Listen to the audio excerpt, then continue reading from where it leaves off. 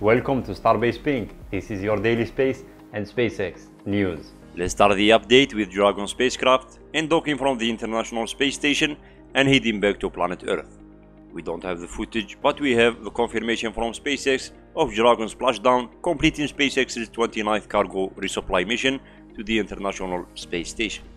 And today, Northrop Grumman Cygnus released from the Canadarm2 robotic arm, completing a 4.5 months cargo mission.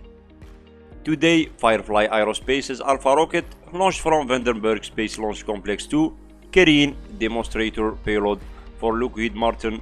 This is liftoff.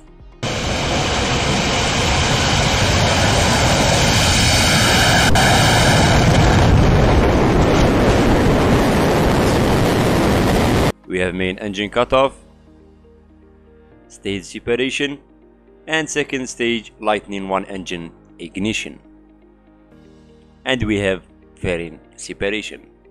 Congratulations to Firefly Aerospace team.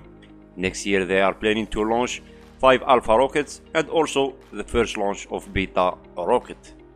We have possible closure for Wednesday, December 27th for Super Heavy Booster 10 static fire test. Nice time lapse of the VC2 stacking. VC means Vulcan Sontar and 2 refers to the 2 solid rocket boosters. This version is capable of sending 19 tons to low Earth orbit, and with the VC6 with 6 solid rocket boosters configuration, they can send more than 27 tons to low Earth orbit. Let's end this video with yesterday's Shenzhou 17 Taikonauts spacewalk. Taikonauts 10S NG 10 Hombo completed a 7 hour and 25 minutes spacewalk.